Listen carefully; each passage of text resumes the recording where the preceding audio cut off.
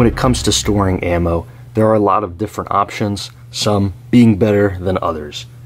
When you store ammo, you have one thing in mind, and that's pretty much just to protect your ammo from the elements.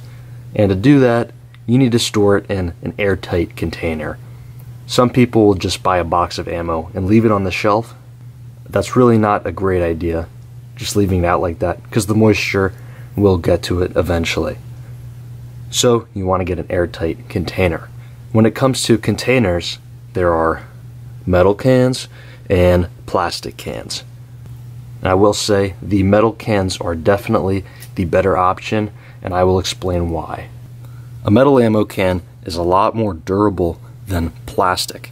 Obviously, metal's more durable than plastic, but let me show you something. When you put your ammo in a can, it's going to weigh the can down and stretch it out. For example, this plastic can here. If I was to pull on top of this can to simulate some weight in it, I can push in the side and get my hand inside. Now obviously this means that it's not airtight and the moisture is going to be getting in, meaning it doesn't really have a great seal. Now when it comes to a metal can, for example, this surplus can, I can push, pull on it, and I'm not getting my hand in there. It's going to have a nicer seal. Now I'm not saying these plastic cans aren't any good. You can use them to store other stuff. For example, in a can like this, I just store miscellaneous things, you know, extra mags, maybe some gloves, mag holder. You can use them to store holsters as well. And small ones like this you could use to take ammo to the range. And this one here, I have some snap caps for training and extra batteries for flashlights and red dots. Another thing not great about plastic ammo cans is the lock. Now, this lock just isn't the greatest. It really doesn't take that much to open them. If they get caught on something, they might open by accident and spill your ammo all over the place. Especially in a large box like this, you could store easily 1,000 rounds in it, and that gets pretty heavy. It's probably going to be around 30 extra pounds of weight, and you would not want that falling out. So now that we've decided that metal ammo cans are the way to go, not all metal ammo cans are made the same. For example, there's different manufacturers. These cans that you see here with the markings are GI cans I bought from military surplus shops. They're built to military specifications. And then you have a can like this, which I got from Walmart. These may look the same, they have the same design, but they're not quite made the same. Just by feeling them, you can tell that the ones from Walmart are a little bit cheaper made. The metal seems a little thinner, and the latch isn't quite as strong. This is a GI can, and this is a Walmart can. I don't know if you can tell there, but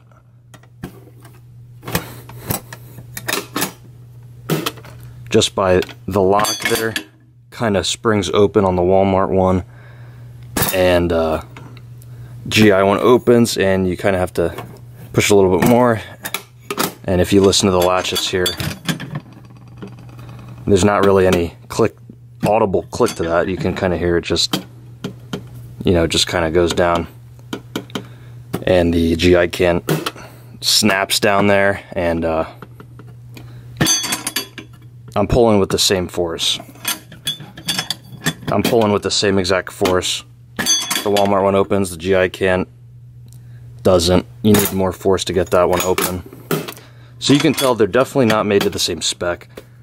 Harbor Freight also makes their own cans too. Again, they're not quite the same quality. They're definitely better than plastic ones, but the GI cans definitely are the best. You can get these at military surplus shops, and the prices will vary. The place I went to, they were selling them for $15. I've seen some shops sell them for $25 or up, yeah, $20 and up, which definitely is more expensive. $15 is a really great price. These Walmart cans and Harbor Freight cans go from like $10 to $12 or so. So a little bit cheaper. If you can find these for $15, just get these over the Walmart cans. They're just better quality. Some other places like Cabela's also sells ammo cans of their own now. This is a Cabela's can, and I will say the build quality on this is actually really solid. Has a really good snap and definitely better quality than the Walmart cans. They just feel a little bit thicker. The Walmart cans, when you push on them, you can feel that they're a little bit more flimsy than the surplus cans, or even this Cabela's can here. An example of the quality of these. This is a GI can, and this is another different Walmart can. As you can see on here, the latch is nice and flat to the box, and you know, requires you to really get down there and open it up. This is one from Walmart that kind of just shows an example of the quality of these being not as good. You can see the latch here. It's kind of bulging out a little bit, and you can press it down. You can just kind of see that. Not quite as good, and really requires no force at all to get it open. I mean, my pinky springs it open without any force, and clicking it down, you kind of hear a little like crank of the metal there. Just really doesn't sound great. And yeah, so definitely be careful buying the Walmart ones. Make sure the latches are good if you are buying them instead of the GI cans. But just be careful with these, because not only is this just not great and doesn't provide a good seal, but if you're really carrying this around, I mean, in reality, you can barely just touch that and the whole thing will fall down. So really just not ideal. If you were to buy a metal ammo can from a surplus store, there's a few things you want to check. You want to make sure that the can is in decent shape. So it's not rusted, the latch is good, the handle's good. Yeah, the latch is good. When you open it up, you want to inspect the rubber seal and make sure it's in pretty good shape as well. Now, they're not going to be new, obviously they're surplus, but you know, some can definitely be in better shape than others.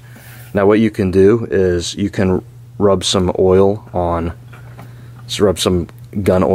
this rubber and help preserve it, because the rubber will break down over time. Rubbing a little bit of oil there will not only make it have a better seal, but it will help preserve that rubber for a little bit. So make sure the rubber is in good shape as well. And also make sure it shuts nicely without any hiccups or anything like that. Something I do with all my ammo cans is add these little silica packets to them. I'm sure you've seen these so many times before. They come in clothes, socks, you know, shoes. They're moisture absorbing desiccant packs. You've seen them everywhere before. Now you can either save these up over time, or what I did was I bought a bulk pack of it on Amazon. This is like 120 packs for a few dollars, which really isn't too expensive. A few bucks and you get over 100 of these packs. It's really good. I always put at least one or two in my ammo cans. Now, some people might say it's a little bit too much. They don't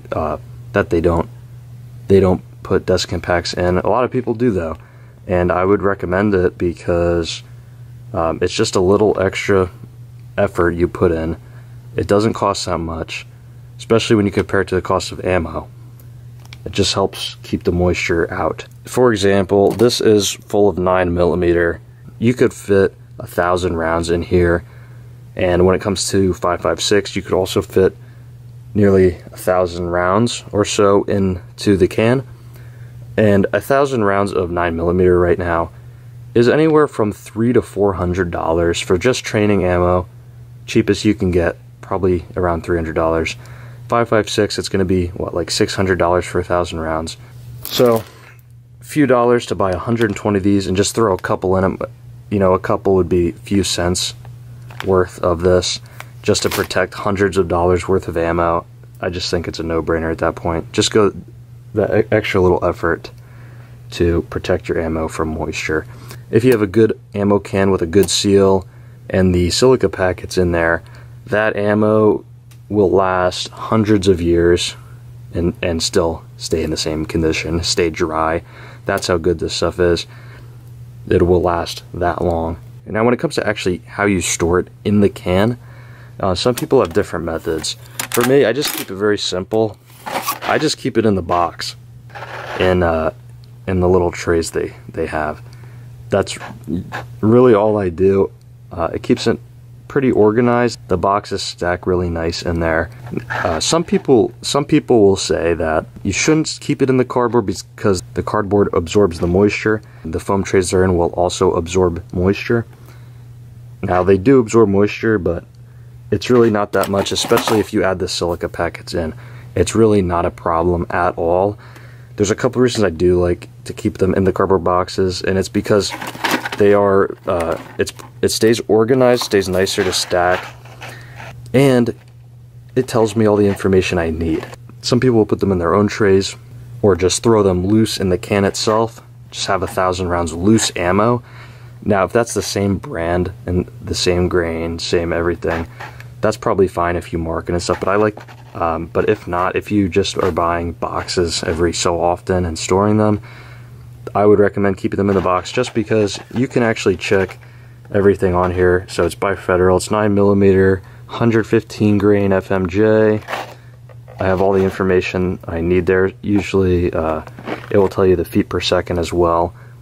You have all the information you need. Maybe the ammo doesn't work that well for you. Well, you'll know what brand it was. Also, about a year ago or so, I had some Herders and Winchester white box there. I'm pretty sure Winchester makes Herders, but there was a recall on the ammo. To check if your ammo is affected by the recall, you could actually check the code that was written on the box. And I was able to see that my ammo was not affected by the recall and was still good to use. Now, if I had dumped all my ammo out into a can itself, then I wouldn't have known if the ammo was affected by the recall or not, but because I kept it in the box, I could check all the information I had about it. And that's why I recommend just keeping it in the box. It's organized, and you get to see all of the statistics on the ammo and basically what you're shooting. Now, when it comes to shotgun ammo, there's it's a little bit more difficult, only because shotgun ammo is a lot harder to store. Obviously, a box of 5, shotgun shell is going to be a lot larger than other ammo. So, while you might be able to store 1,000 rounds of 9mm, you might only be able to store maybe 150 rounds in a can of shotgun. Or let's say you had 1,000 shotgun shells. Well, you probably need like 6 cans or something like that.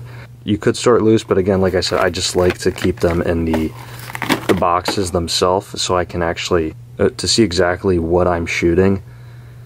So some people buy some certain plastic cans. I know MTM makes a really big like flat ammo box, plastic that it's a lot easier to store shotgun shells. Some people like that, but I would just say stick to the metal ammo cans. I mean, it works extremely well. It's definitely the best way to store the ammo. Yeah, you're gonna have to buy a lot of cans to store all your shotgun ammo, but you know what? That's fine. You can never have too many of these cans. You can always use it for other calibers. But yeah, for shotgun ammo, it's tough, but you just have to buy a bunch of cans for that. Before I forget, you can also buy these small 30 caliber cans. So these would be considered your 50 cal cans, the bigger ones. And this is a 30 caliber can. And they're really nice and small. They're pretty nice to store stuff or just take to the range, maybe because it's a little bit smaller.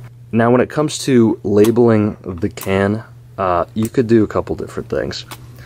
As you can see on here, these mean a certain thing. So 7.62 NATO M80 ball. It's going to be on links here. And this would be length 50 cal. Obviously I'm not storing, well, you could store 50 cal in here, but I'm not storing 50 cal in here, and I'm not storing 7.62 NATO in here. So what I do is It's pretty simple, really nothing special. I just cut out a little piece of paper.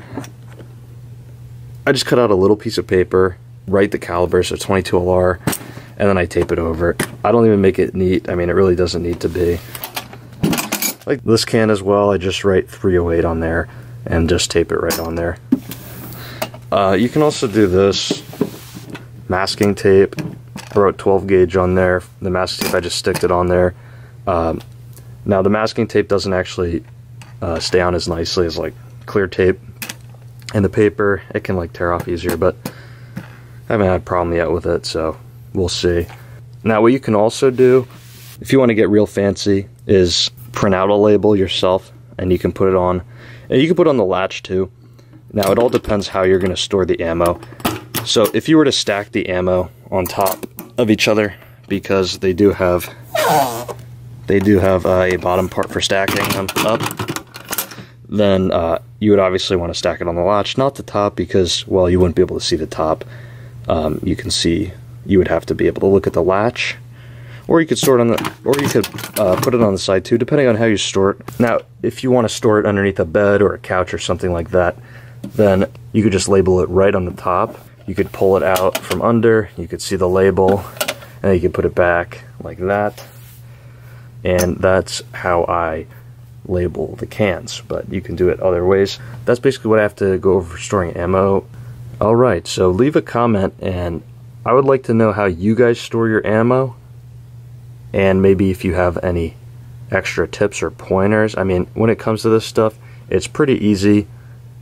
It's pretty easy to do, so go ahead and like the video if you enjoyed, and subscribe for more. I'll see you next time.